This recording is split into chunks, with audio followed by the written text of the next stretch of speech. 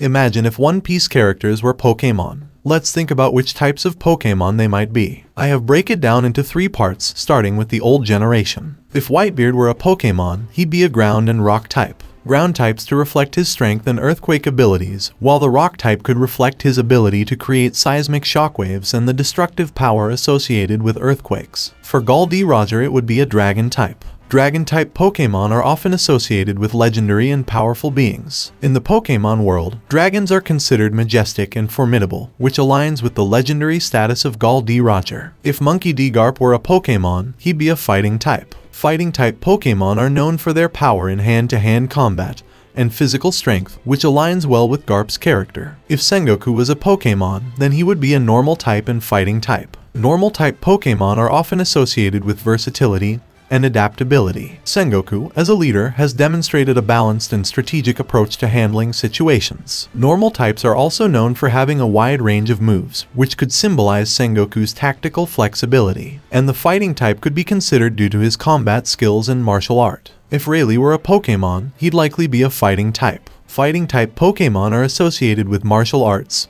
strength, and close quarters combat. Rayleigh is a master of Haki and possesses formidable combat skills, making fighting type a suitable choice to represent his abilities in the Pokémon universe.